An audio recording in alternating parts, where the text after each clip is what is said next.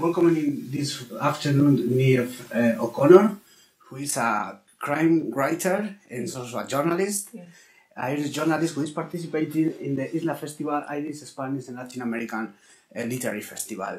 Very welcome, Niamh. Thanks, William. Could you tell me, do you have any connection with the Spanish-speaking world? I have no connection except that I'm just back from Spain. I was on holiday in Spain there, so I'm just back. Okay. But, and could you tell us about your work, about your what you write exactly? Sure.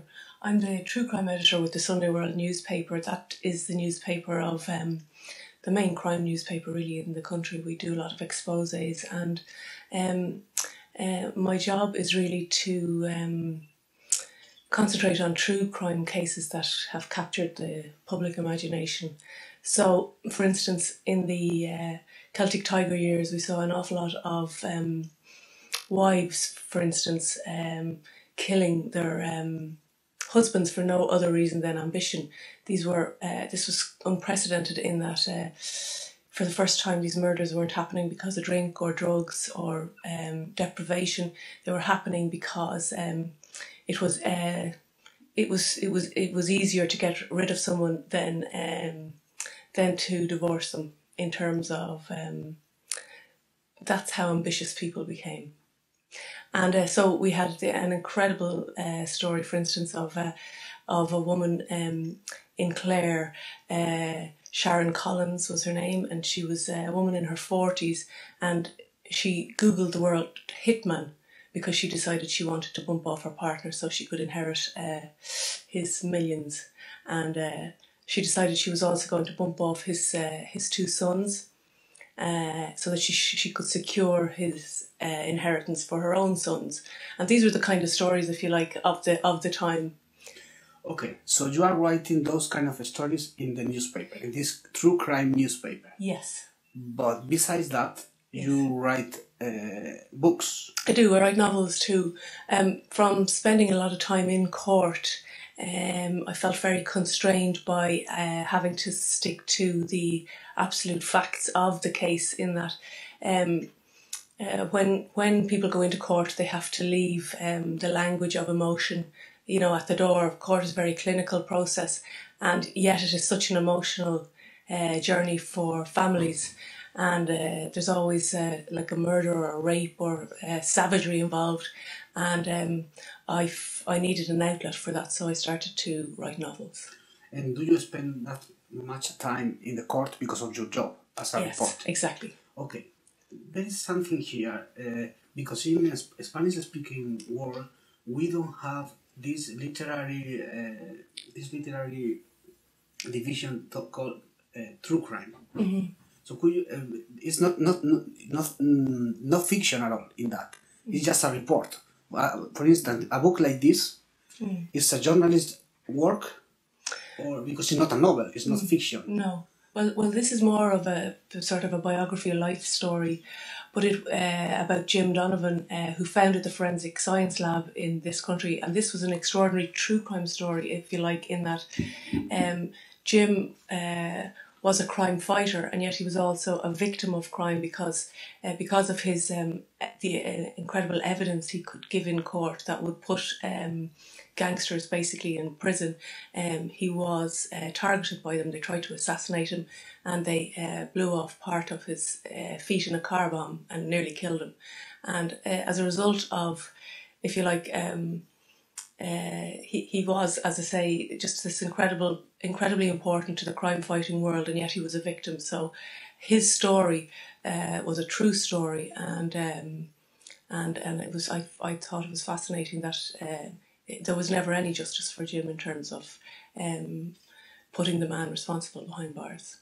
Okay, when I did a little research about true crime literature here in Ireland, in Dublin, I visited a couple of big bookshops, and I found that it's very popular. And also, but I found in the section of true crime, I saw kind of a novel like a Cold Blood from Truman Capote. Yes. So there is something. It's not completely true. Has been fictionized. How is this? Yes, it's interesting. Yes. I suppose, if you like, it's when a story captures the imagination, or a character captures the imagination to such an extent that what people believe about the character it might not always be as real as the story is, but it becomes almost fictional. I'll give you an example.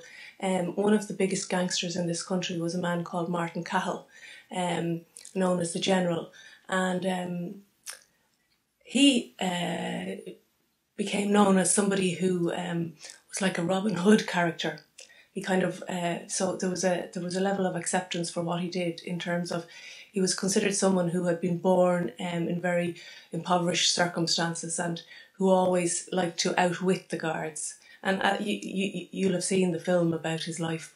And if you like, he took on a persona in the public imagination that nearly became bigger than the actuality of who he was. For instance, Jim Donovan would have been his victim, and he would have the General would have been behind the car bomb on Jim. But so, for instance, RTE, the state broadcaster, as part of a Culture Ireland series, filmed the General.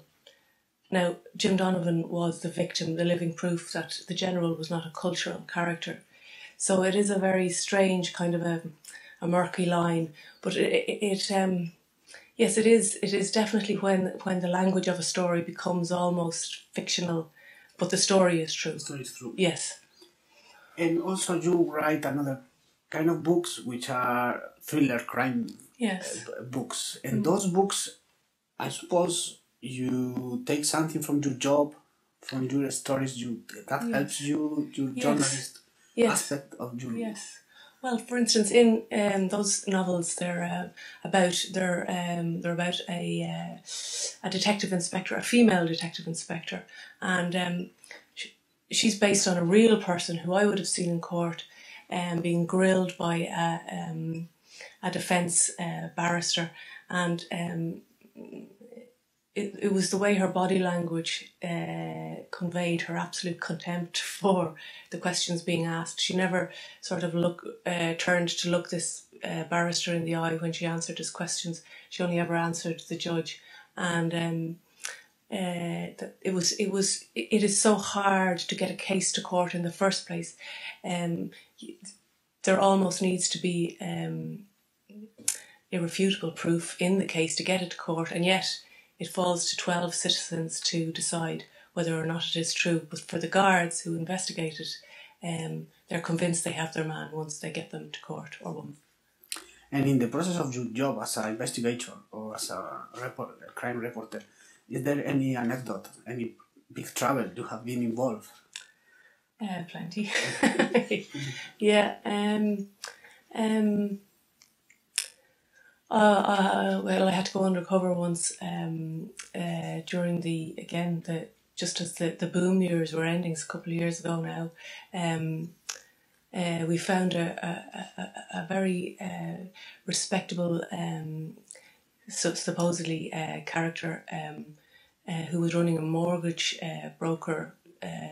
He was acting as a mortgage broker. This man had been the head of the Wicklow County GAA and board, and he was, as I say, well respected. But what he was doing was he was providing his clients with fake bank documents to provide to banks, showing that they had money in their account and say a savings history and credit rating, so as to get them money to buy houses. Now, whatever level of sympathy there might be for people who wanted to get onto the property ladder, and he would have been regarded as a sort of another rogue who was kind of helping people, even though what he was doing was criminal. When you consider where this country is now in terms of and how many people have lost their homes, he was most definitely, a very dangerous man. Just to finish, what term would describe you better? Writer or journalist? Writer. Writer. Yeah.